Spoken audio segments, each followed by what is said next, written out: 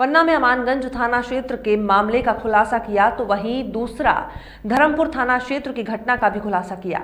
बताते चलें कि पन्ना पुलिस अधीक्षक ने प्रेस कॉन्फ्रेंस कर 2 बड़े मामलों का खुलासा किया, जिसमें अमानगंज थाना क्षेत्र अंतर्गत बीते दिनों एक किसान का ट्रैक्टर चोर गिरोह के द्वारा चोरी कर लिया गया था, जिसे साइबर सेल की मदद से उत्तर प्रदेश के बनारस से जब्त कर सभी आरोपियों को गिरफ्तार किया। वहीं धर्मपुर थाना क्षेत्र के अंतर्गत हुए अंधे कत्ल का खुलासा किया गया, जिसमें 2 आरोपियों को गिरफ्तार किया गया है और अभी एक आरोपी फरार है। वहीं पुलिस अधीक्षक ने दोनों मामलों में सराहनीय करने वाले साइबर सेल के हेड सिद्धार्थ शर्मा, थाना प्रभारी एमडी शाहिद और उनकी टीम की काफी सराहना की और नगद पुरस्कार की घोषणा की।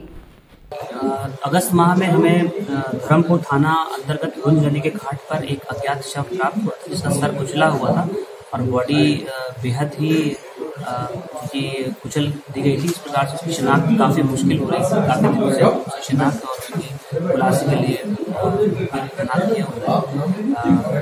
सभी सीमावर्ती जिलों में हमने सूचना लोगों को तलाश की थी।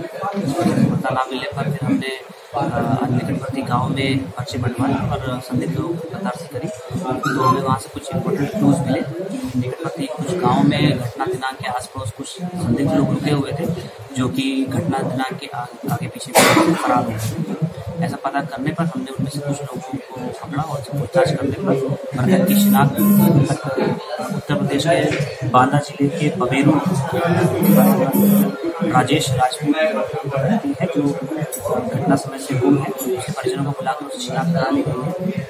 पूछताछ में पता चला है कि जिस आरोप में हत्या की घटना को देखते हुए राजेश राजपूत को घर से उठाया था और उसको ले जाकर थैंक यू।